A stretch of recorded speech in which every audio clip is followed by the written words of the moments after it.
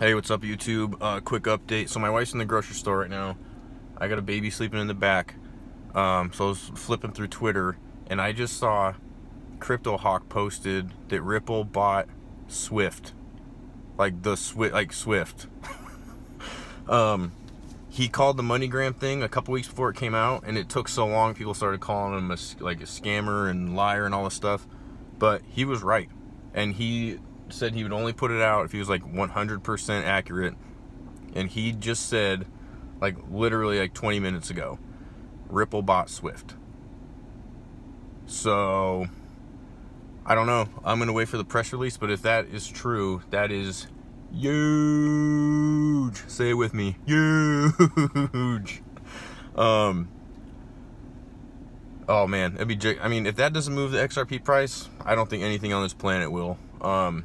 If Ripple is taking over all of Swift's business and XRP is moving all of that money and MoneyGram, and I'm assuming Western Union at some point too, that's like all the monies, guys. That's all the monies. That's it. That's game over. So I will post something if I find like some confirmation. I'll get on here as soon as I can, but I just want to give you guys an update.